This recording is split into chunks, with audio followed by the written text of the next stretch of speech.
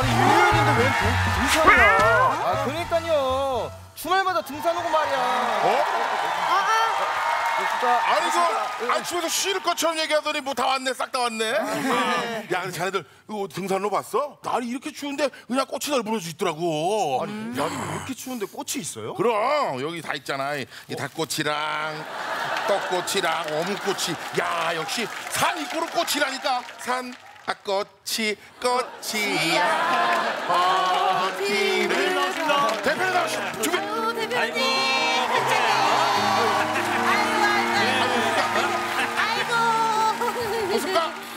아이고 우리 대표님. 아니 복자는 집에 있으라니까 산까지 뭐하러 따라왔어? 아니 산에서 뭐 하려고 온 거야? 아이고 저희 산에서 이렇게 그냥 에? 그냥 이렇게. 뭐 택견하는 거야? 아니요. 뭐 쿵푸 하는 거야? 아니요. 그럼 뭐 하는 거야 이게? 이것도 내가 먹을 거, 저것도 내가 먹을 거, 싹도 내가 먹을 거. 입구에 먹을 게 많더라. 이렇게 그 산에 먹으러 오는 사람이 복자 말고 또 누가 있어? 그게 나야. 빠르비드바 모든 꽃이 빠르바드비드바. 안 치워 이거. 안 치워 이거 진짜 장난치고 있어. 내가 떨어진 것까지 먹으려고 그러고 앉아 있어. 이 떨어진 걸 누가 먹어요? 그게 나야. 빠르비드바. 나눠 먹자. 빠르바드비드바. 왜 그래? 어차 내가 이따가 내려가다가 다 사줄게. 어? 나는 복자만 보면 그렇게 좋아. 아유 그냥. 근데 내가 이놈만 보면 아주 그냥 일찍 죽을 것 같아. 아주 그냥. 아유 정말. 아이고 대표님 그 이쁜 입으로 이렇게 못된 소리만 하셔요. 아주 혼쭐 나셔야겠어. 혼쭐이 난다고 내가? 혼쭐.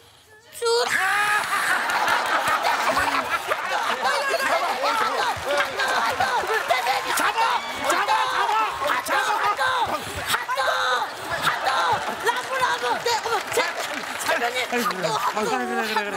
아유, 내 복자밖에 없어. 아이, 그래. 야, 그 도시락 어디 있어? 내가 그 가져온 거. 도시락이요? 도시락. 도시락? 그래. 주문하신 최고급 호텔 도시락 가져왔습니다. 그럼 뭐 다들 먹고 좀 시작하지. 야. 저 왔으면 좀 이렇게 즐겨야 될 거 아니야. 왔으면 노래도 좀 부르고. 대표님 그럼 저희가 분위기 한번 쫙 올려보겠습니다. 그래, 그거 한번 해봐. 복자 씨가 노래 엄청 잘하더라고 해서 둘이 한번 좀 준비해봤습니다. 우리 몰래 한번 준비해봤습니다. 복자 씨 준비됐죠? 예. 찡찡찡찡 시작. 오빠야, 내가 진짜로 좋아하는 삼겹살, 돈가스, 족발, 보쌈, 팔보채, 탕수육, 막창, 소갈비. 그건 나도 좋아하고 너도 좋아하고 나도 좋아하고 너도 좋아하고 우리 그걸 모두 불판에다 구워 먹어요. 뭐해? 이제 하다가 이제 아유, 대표님 그러면 대표님이 한 곡 좀 부탁드리겠습니다.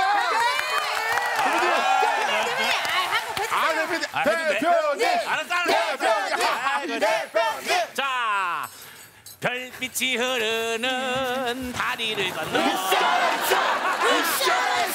바람 부는 갈대 숲을 지나 언제나 나를 기다리던 너의 아파트에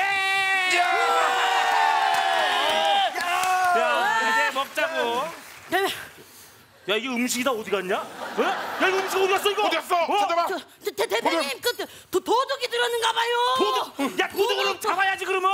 도둑 잡아라. 도둑 잡아라. 진짜. 도둑 잡았다요 너. 잡았다. 공범자입니다 저는. 이것들이 지금 장난을 치고 앉아있네 지금. 복자도 저 그러는 거 아니야. 그만 좀 먹어요. 이러다가요 둘이 동물원가 놀러 가면 복자한테 먹이 주게 생겼어. 코끼리인 줄 알고. 대표님 못된 말만 하고 혼나셔야겠어요.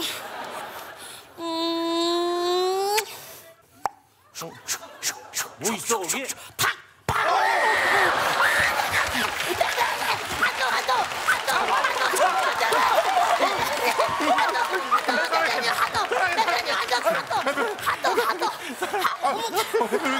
대표님. 복잡고요. 예전에 뭐 트럭 운전했어? 근데 대표님 뭘 이렇게 힘이 세? 라뷰. 아유, 사랑해. 아유, 야, 근데 저 산에 올라가니까 좀 춥지 않냐 이거? 아유, 왜 이렇게 춥냐 여기? 아 대표님. 어? 아 그럼 요거라도 야, 이렇게. 이거 준비성 봐봐. 어머. 역시 말. 에? 잠시만요 대표님. 잠시만요. 왜? 웬열? 왜? 김래원인 줄. 아, 김래원!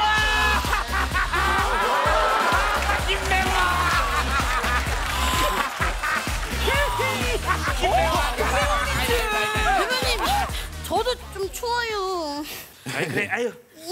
난 뭐 남잔데 뭐. 아우 자. 대표님. 에이, 잠깐만. 어머, 웬열 정말. 왜? 어머, 미쉐린 타이어인 줄.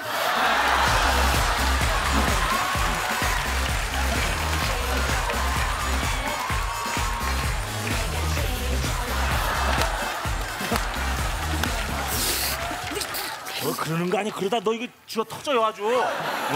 하면서 근데 다 온 거. 야, 양그래 어디 갔어? 양그래 어디 갔지? 아, 양그래.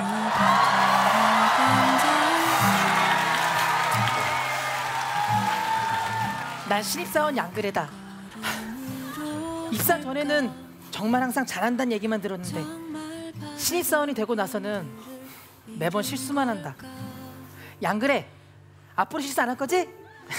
양그래, 화이팅! 죄송합니다. 빨리 와, 빨리 와. 뭐 하는 거야? 야, 저 왜 이렇게 늦게 온 거야 너?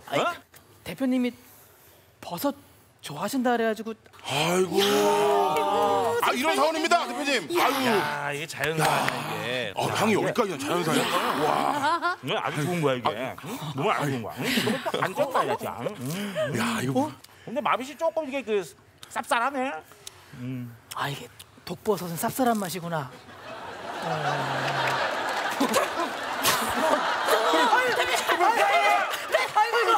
걱정하지 마십시오. 제가 해독할 줄 압니다. 아, 진짜? 빨리 해주십시오. 빨리. 아, 해도 안 되는 대표님. 예. 그렇지. 아, 잘해주셨나 보다. 아, 좀만 견디세요. 예. 야, 빨리. 아, 됐습니다. 빨리. 됐다. 아, 좋다. 예.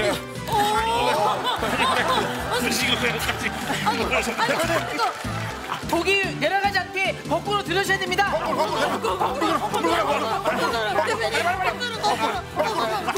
야, 그다음 뭐야? 야, 빨리. 그다음 어떻게 하세요? 아, 까먹었다. 야,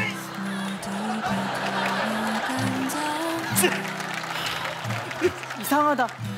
분명히 나는 자연인이라서 이렇게 했는데 마지막에 어떻게 끝났더라. 하긴 내 실수도 인정. 응, 인정. 랩도 반박 불가. 아리아리라는 고개를 넘어 새가 지저귀는가? 기저귀는 역시 하기 쓰죠. 그래, 앞으로 열심히 하면 되지. 양그래, 화이팅! 어떡해요 이게. 이거 되는 거야? 죄송합니다. 야, 독이 퍼진 것. 독이 보면 어떡해? 대표님, 몰래 카메라입니다. 아이씨.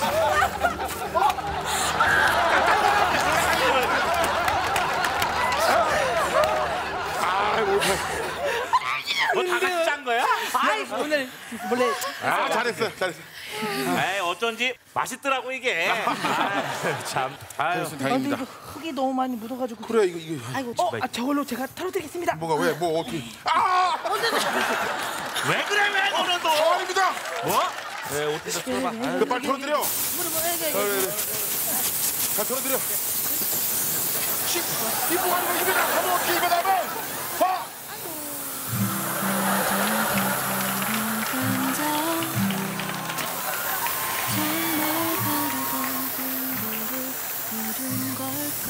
양그래, 너 자꾸 왜 실수하는 거야? 아직 너가 실수하는 거는 나중에 다 값진 값어치로 오는 거 알지?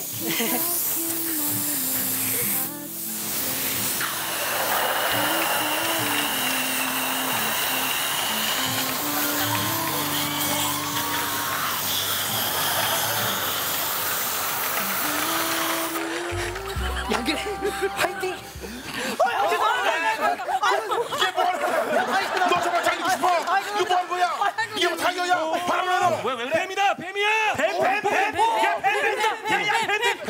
야, 그래. 너 저기 요 밑에 내려가지고 백방 갖고 백방 이거 그래. 뿌려. 가자. 갖고 와. 아, 있으면 안 되지. 조심들. 야, 빨리 좀 가줘. 빨리 가. 대표님 위험합니다. 뭐야? 제가 멧돼지를 잡았습니다. 멧돼지가 어딨어? 야, 복자 괜찮아? 이거 왜 이래? 이거 방탄백살이야. 야 100만 가지고 가는 왜 안 와 이거? 야, 안 그래 빨리 와. 뱀을 잡았어요.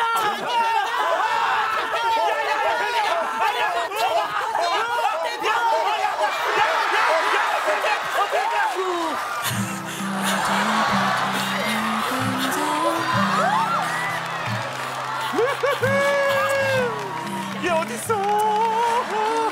잘못했어요. 내 팔에 있는 것 같은데. 얘가 혓바닥이 있어요.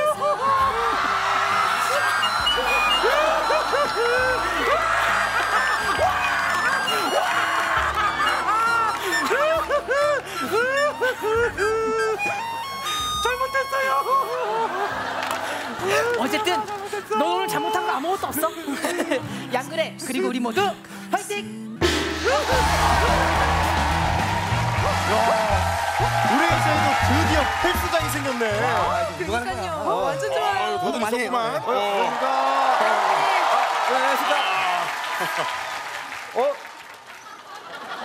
부장님, 뭐 우리 몰래 운동하시나 봐요. 빵빵하신데요? 아, 당연하지. 이게 송으로 빵. 이 크림빵이다. 크림빵 2개. 이게 바로 빵빵하지 않겠어? 대표님 나오신다. 부장님 인사. 아이고. 아유 세상에. 야 복자야. 네. 너는 오늘 하루 종일 뭐 한 거야? 저는 야, 아이고. 에이핑크 슬퍼하지 마. 너 이거 했구나. 준비했구나. 아니요. 아니야? 뭐 한 거야 그러면? 주문할게요. 요거 주문할게요. 요거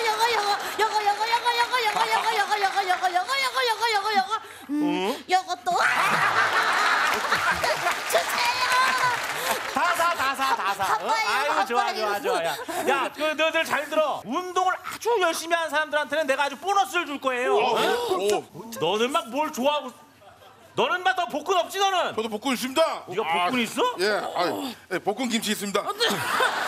장난치고 앉아. 이도 볶음밥. 뭐? 이도 볶음밥. 이거 왜 자식 이거 복근 이제 장난치고 앉았어 이건. 어휴. 우유. 하지 마. 내가 인마 너만 보면 아주 혈압이 올라서 일찍 죽을 것 같아 아주. 아유 내가 진짜 아유. 대표님 그 예쁜 입으로 왜 이렇게 못된 말을 하셔요? 아주 혼줄 나셔야겠어요. 소리나? 혼줄.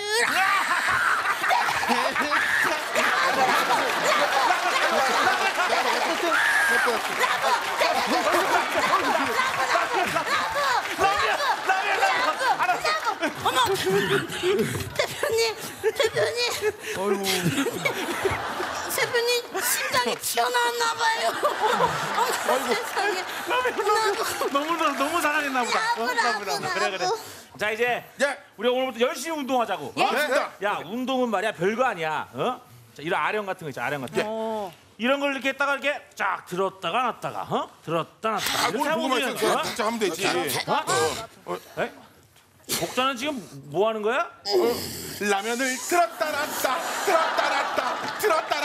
끝. 진짜 너 또 뭐 해봐? 냉면을 들었다 놨다 끝.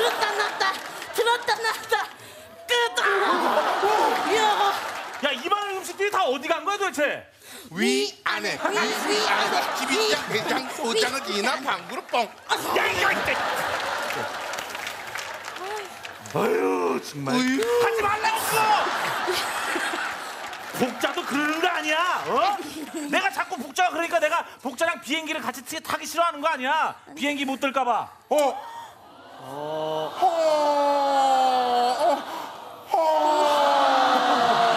어떻게 이런 말을? 대표님 아니 그거 아닌데. 못된 말만 나오고 아니야. 혼줄 나셔야겠어요. 큰일 났는데 이거.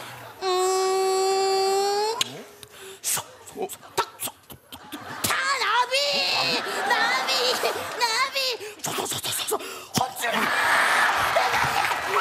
라브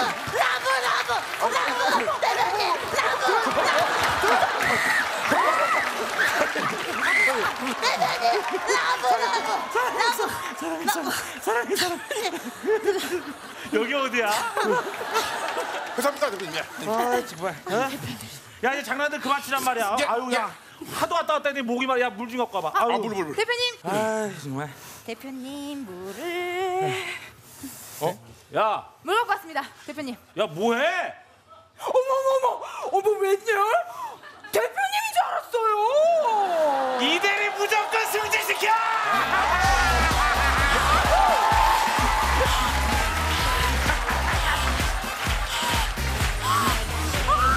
무조건 승진!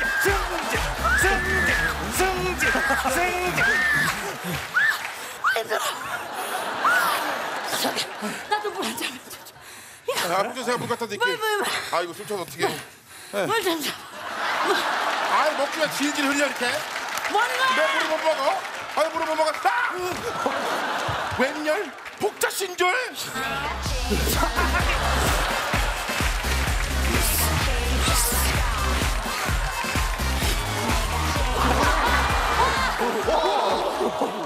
야, 그나저나 저기 헬스장 그 만들어주면은 뭐 아주 뭐 운동 시켜준다는 양그래는 왜 안 와 도대체? 어디 갔지?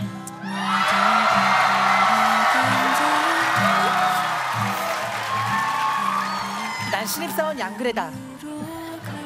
사회초년생인 나, 햇병 아래인 나, 아직 배울 게 많다. 양그래 오늘도 화이팅!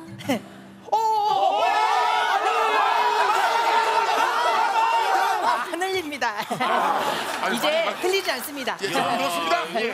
야, 너 왜 이렇게 늦게 온 거야? 이건 다 뭐야 그리고? 아, 그 대표님 운동하신다 그래서 제가 그 삶은 달걀 좀 제가 좀 그렇습니다 정말. 하나 까봐. 응? 아, 그럼 하나 드리겠습니다. 야. 그렇게 까면 돼 이렇게 이마에 턱 하고 까야지. 아, 그래야 맛있지 마. 그게 맛있게 먹는 거지. 대표님. 이 자식.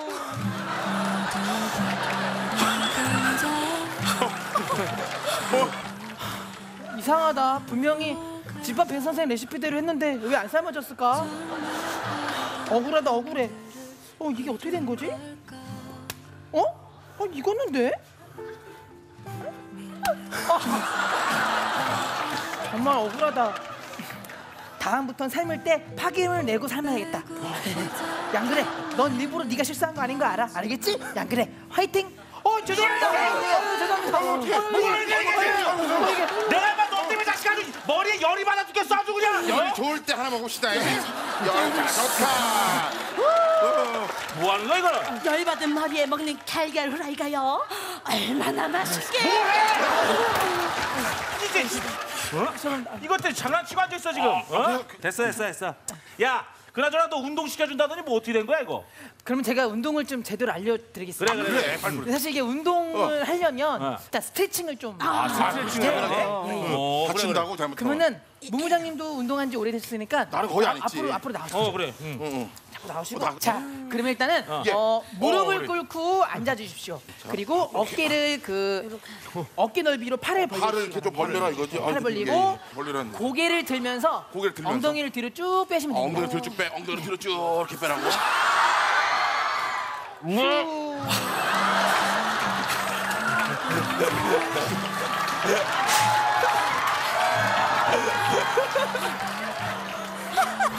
어떻게 된 걸까? 분명히 나 배울 때는 이렇게 하면 된다 그랬는데 순서가 잘못됐나? 잠깐만. 무릎 꿇고 어깨 넓이를 벌리고. 아니야. 맞는데 이렇게 했는데 왜 자꾸 이렇게 된 거야? 진짜 어이가. 너무.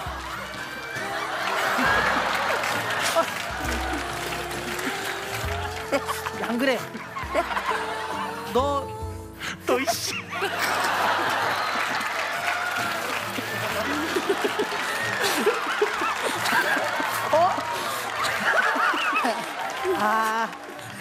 맞다. 이 자세였지. 계란물이 묻으니까 동그랑땡이 됐네. 양그래, 다음부터 절대 실수하지 마, 알겠지? 양그래, 화이팅! 죄송합니다. 죄송합니다. 이게. 여기 수염이 묻었어요. 왜 그래? 이게 보자마자 이렇게 정말 자르고 싶어 진짜? 웃어? 웃지 마. 웃지 마. 조사살이 장난이야. 우는 겁니다. 자르고 싶어. 대답 못해. 왜 대답 못해? 너 똑바로 할 거야, 안 할 거야? 똑바로 하겠습니다. 할 거야? 예. 잘 알았어. 예. 가만 있어. 죄송합니다. 이 자식은 대부분 원사 아니야 이거? 너 새끼 안 가봤지? 야, 그래서 뭐 운동을 언제 하자는 거야? 운동을 뭐 가르쳐줘야 될 거 아니야? 진짜 제가 그러면 운동을 그러면 한번 알려드리겠습니다. 그래. 일단은 대표님은 그 복부에 좀 지방이 있으니까 마사지기를 이용해서 좀 약간 마사지기? 푸는 지방을 운동을 하면 될 것 푸는 같고 부장님은 유산소 운동을 좀 해야 돼요. 아 그래? 자, 요거 슬슬 걸어라 이거지? 네, 일단 요거 먼저 틀어드리겠습니다. 그래. 이건 어떻게 하는 거야? 이거 누르면 돼? 잠시만 기다리십시오. 그거 만대로 만지면 안 됩니다. 그거 정전 올릅니다. 이렇게 할게. 정전이 오르는 건 뭐야? 전기 오른다 그러지 않았습니까? 아우 내 귀가 왜 자, 이랬지? 이렇게 한 다음에 자 여기 이거 버튼을 이렇게 누르면 됩니다. 자, 이렇게. 이렇게. 아 좋네. 오 좋네. 네. 어? 이 지방이 불어야 되는 거야 이게? 오, 야, 오. 큐.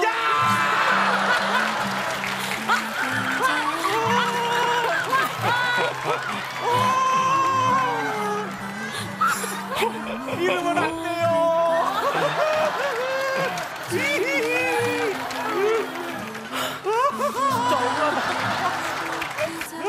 우리 부장님도 운동 열심히 하긴 해야지. 오지 마. 그게 문제가 아닌 것 같아요.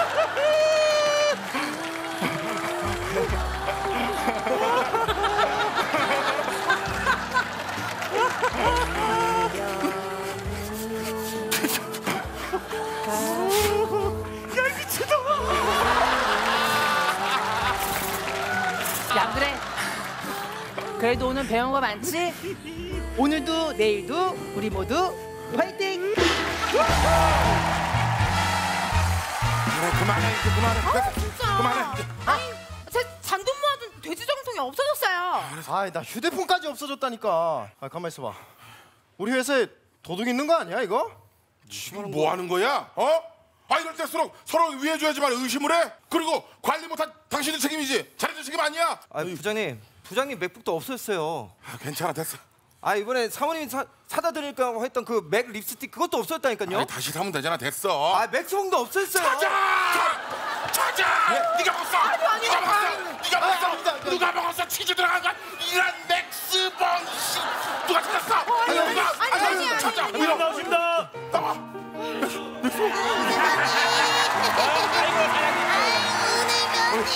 야 나는 구독자밖에 없어. 아주 이뻐 죽겠어. 아주 그냥 그래. 어? 아유. 야, 예.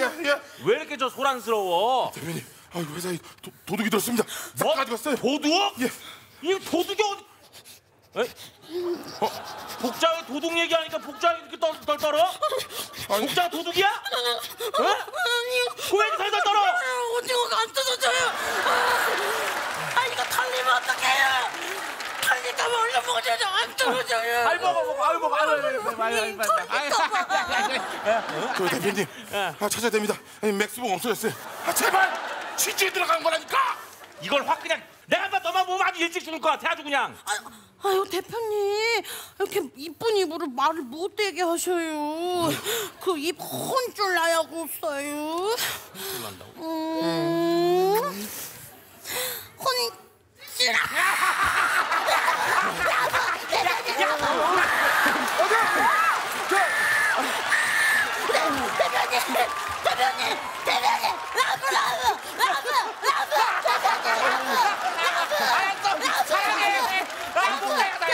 대표님 야 어디 지게차 왔냐 지금? 목이 대고 쏠려가지고. 아유 그놈의 맥스봉쟁이 진짜. 야 임마 그럼 먹는 걸 누가 훔쳐가 임마. 거짓말하고 진짜. 가만있어 먹는. 대표님 어떻게 그렇게 사람을 의심할 수 있어요? 네? 왜요? 뭐 나 같은 애는 뭐 소세지 막 먹다가 볼때기 잔뜩 묻었는데 긁어서 먹고 삭삭삭 긁어서 먹고 소세지 먹다 여기까지 꽉 찼는데 꾹 눌러서 한 개라도 다 먹고 내가 막 그런 사람이에요. 맞잖아. 반은 맞는 말 반만 맞아. 어디 갔어 그러면? 야 너 혹시 네가 다 먹고 뭐 더 먹고 싶어가지고 그러는 거 아니야 지금? 어? 뻥이란 말씀이세요 지금? 뚱뚱하고 돼지 같으니까 뻥쳐서 더 먹으러 간다고. 아 그럼 저는 뭐 아침 먹고 나와가지고 간식 먹고 아점 먹고 점심 먹고 또 간식 먹고 점점 먹고 저녁 먹고 그리고 간식 먹고 야식 먹고 자야지 하다가 또 간식 한 번 더 먹고 이래서 돼지 됐단 말씀이세요? 맞잖아. 반은 맞는 말 아이, 씨발. 반은 맞는 말. 이것들이 장난을 치고 복자도 그러는 거 아니야? 에? 아니, 왜 맨날 먹는 생각만 하고 말이야? 아니 대표님. 복자도 그거 없어진 것 좀 찾아요. 아니 없어진 거 없는데요. 없어진 게 왜 없어요? 목도 없어지고 허리도 없어졌잖아. 대표님 못된 말만 하고 혼쭐 나야겠어요. 좀 심하셨습니다. 그놈의 혼쭐 무섭긴 하네 이거. 어디 갔어?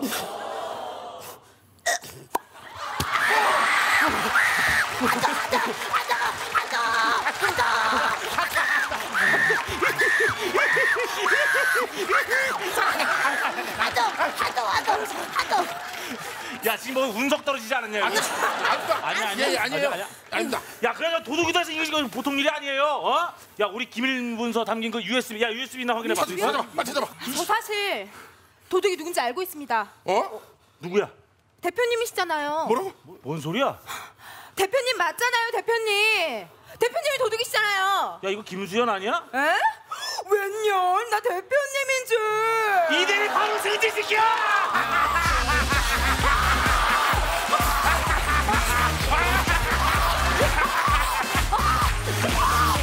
아이 너무 뛰었어요.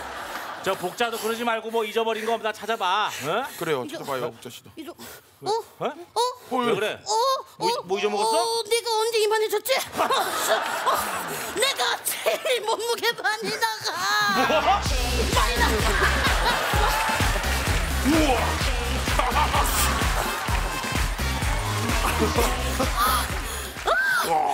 대표님. 아이고 힘들어요. 저승사자 본 것 같네요. 아우 머리야. 저 양그래한테 저 약 좀 가져오라 그래. 야, 양을 빨리 들어오라 그래. 뭐해? 나 머리야.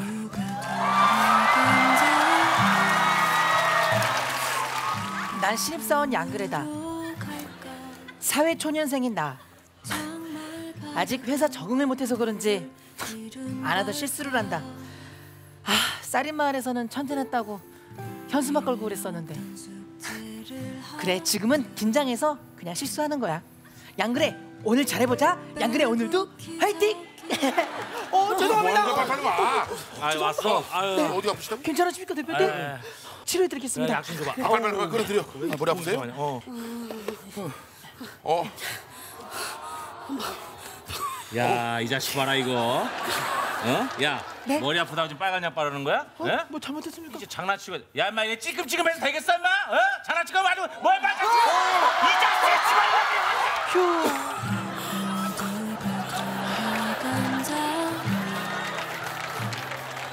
찌글찌글 분다 그래서 살짝만 부으려고 그랬는데 손에서 미끄러져 버렸다. 양그래, 너 일부러 그런 거 아니지? 난 알고 있어. 긴장해서 그런 거야. 긴장하지 말겠지? 양그래, 화이팅! 죄송합니다. 피야. 장난치고 앉았어, 죄송합니다. 아유, 짜증나. 살짝만 한다 그랬는데. 이걸 그냥 확실히 때리고 돼. 때리시면 안 됩니다. 그 진짜 무한도전만 아니면 확 때리는데 내가 정말 내가 전혀 문제 없습니다. 야, 인마 지금 장난칠 때 아주 도둑도 났고 난리가 났는데 너 어디 갔다 왔어, 인마 지금? 도둑이 됐습니까? 그래. 그게 그거구나. 뭐? 제가 어제 도둑을 본 것 같습니다.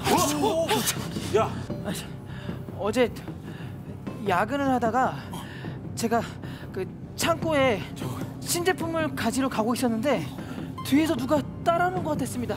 근데 잘못 들었겠지 하고 신제품을 들고 나가려는데 그 순간 갑자기 뒤에서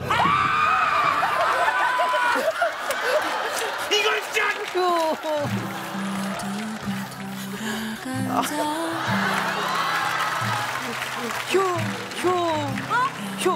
휴.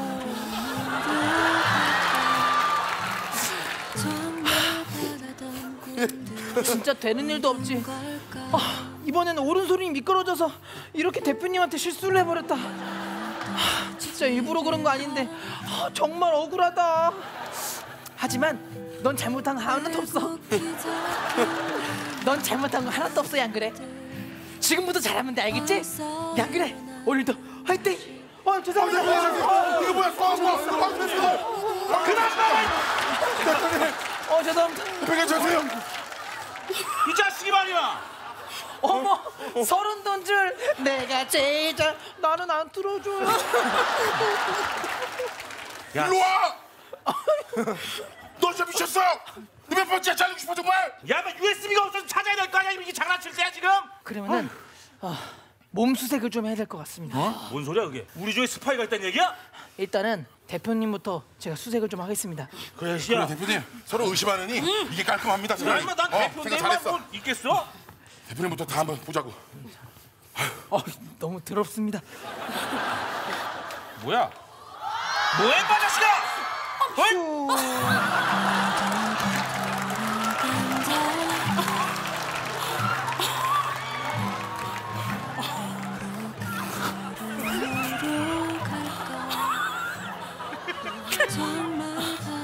애기야. 잘못했어요.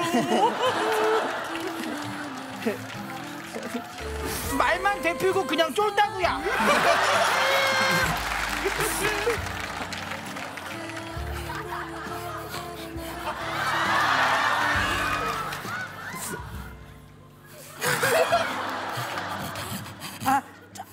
저기 있다. 저기.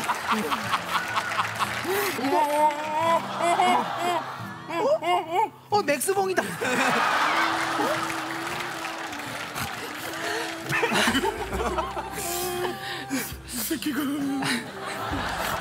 아무튼 실패를 하면 실망을 할 수 있어. 하지만 시도도 안 했다는 건 불행일 수 있어. 뭐 헛소리야. 어쨌든 양그래 그리고 양그래 그리고 대한민국 모두 화이팅!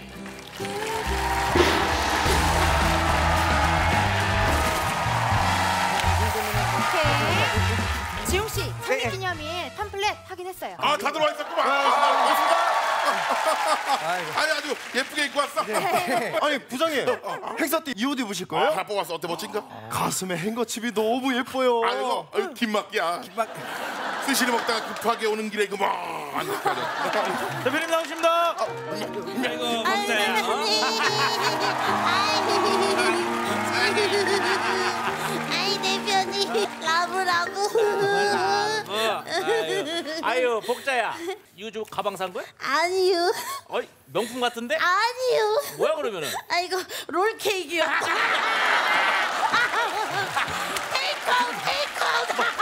먹어. 내가 그냥 복자 한번 너무 기뻐.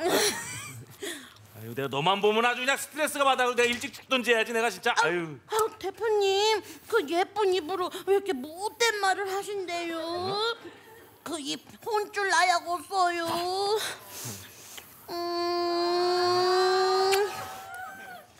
혼줄.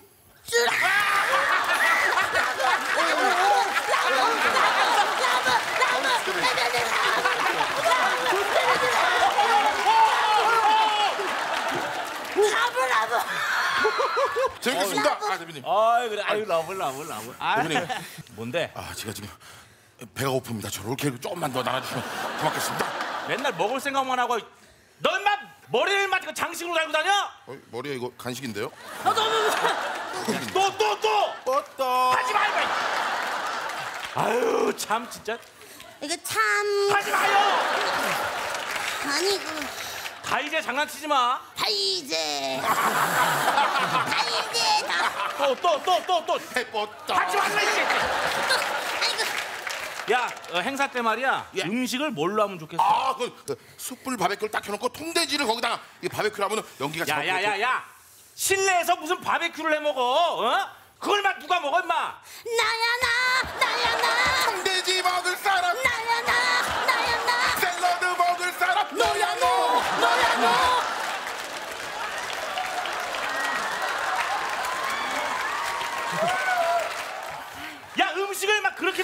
죽으면 어떻게 하려 그래? 내 뱃속에 저장. 복자도 저 그러는 거 아니야? 어? 머릿속에 그 맨날 그 먹는 생각밖에 안 하지? 대표님. 그래요. 나 뭐 머릿속에 먹을 것만 잔뜩 있어. 여기에 뭐 뽀또 있고 여기에 다이제 있고 여기 맛동산 여기 새우깡 여기 양파리 뒤에 딱또 포카칩 들어있어요. 나는 그런 사람이에요. 반은 맞는 말, 반은 맞는 말. 아니 정말 가지가지 한다 가지가지. 또 자식아 또 왜 안 그래 봐 왜? 또 했잖아 내가. 정신 안 차려 이거 진짜. 자식이 말이야. 누가 점심을 안 차려? 뭔 소리예요? 아주 다 지들 마음대로 해야죠. 아 정말. 야. 예. 행사 진행자는 누구하러 하기로 했어? 대표님 이번에 행사 진행자로 그 이승기 씨 어떻습니까? 좋다. 이승기 좋지. 네. 연락해봐. 네 대표님 그럼 이승기 씨 번호 좀 알려주십시오. 뭐야? 야, 인마 이승기 번호를 내가 어떻게 알아? 웬열? 이승기랑 쌍둥이 아니에요? 이들이 바로 승진시켜!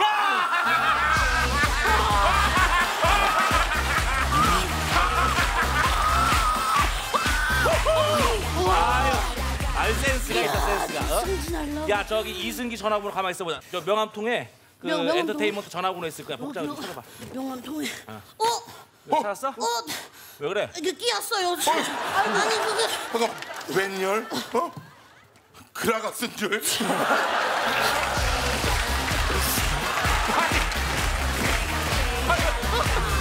아니 그게. 아유 진짜. 아우. 네가 사는 거라면 나도 끼지. 뭐예요?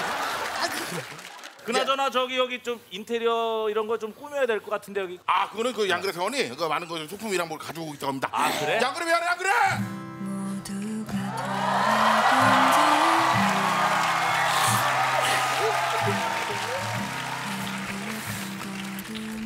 난 신입사원 양그래다. 오늘로 입사한 지 2달째. 양그래, 기죽지 말고 오늘도 화이팅! 잠깐만. 야, 그 사진을 뭐 영정 사진처럼 들고 와? 아닙니다. 뭐야 이거? 뒤에서 준비해봤습니다. 이거 저기 걸으려고 하는 거야? 대표님 사진이 없는 것 같아서. 존경의 의미로 또 아이고. 잘했어. 응? 걸어. 응? 아 좋아. 야 좋다. 이렇게 그 사진을 딱 하면은 야야야야! 글씨가 이상해졌잖아 임마 좀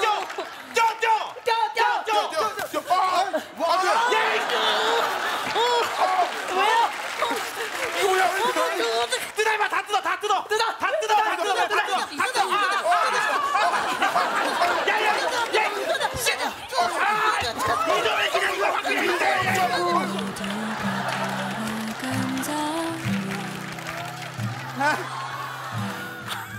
진짜 억울하다. 나는 그냥 뜯으라 그래서 뜯은 건데 왜 자꾸 나만 나쁜 사람 만드는 거지? 그래, 이겨내야 돼. 버텨내야 돼. 너 일부러 회사에서 나가게 하려고 이 사람들 착당하는 거야. 야 그래, 오늘도 화이팅! 뭐하는 거야 이거? 이거 뭐야 이거? 안녕하세요. 야야야 뭐하는 거야? 정말. 야 다 뜯어버려 저거 이거 진짜 괜찮으십니까? 너는 마저 아주 마음에 드는 게 하나도 없어 아주 그냥. 사실 다들 야근으로 힘드신 것 같아서 제가 첫 월급 받은 걸로 피자를 좀 샀는데. 피자를 샀다고? 아이고 잘한 게 있었네요. 아이고 착하다. 아이고 세상에 된 것 같아요. 내가 샀으니까 그러면 저 하나씩 먹고 가자고. 자. 야 양그래가 그래도 야 양그래가 그래도 이렇게 또 첫 얼굴로 산 거예요. 자 감사하게 다들 먹자고. 알겠습니다.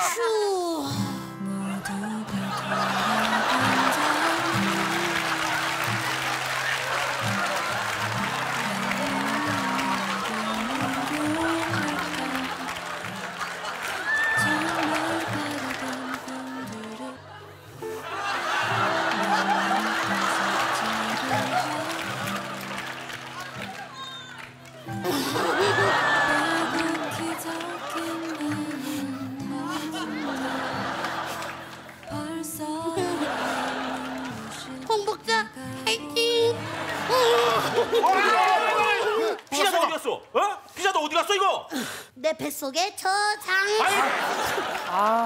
집에 기분을 좀 푸셔야 될 것 같습니다. 그래서 세원이 우리 창립 기념일 우리 대표님께 선물 하나 드린다고 대표님 흉상을 제작했습니다. 양그래가? 정말 잘하더라고요. 미적 감각이 좋아요. 빨리 잘해가지고 해. 진짜야? 네. 정말. 너 장난치려고 그러지 또? 아닙니다. 확실해? 절대 저희도 장난 안 칩니다. 너 장난치면 죽어 아주. 장난 안 칩니다. 진지.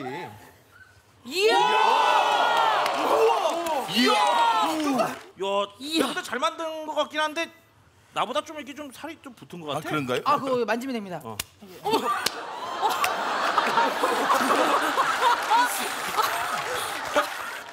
너무 넣었잖아. 그거 이만하면 됩니다. 눈이 어디 갔어? 야, 원상복구 시켜놔. 원상 보고 싶겠다.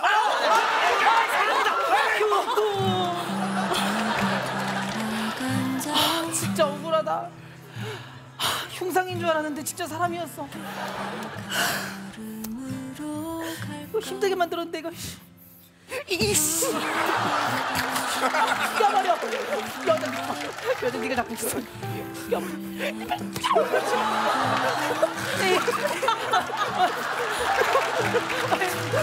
먹었다.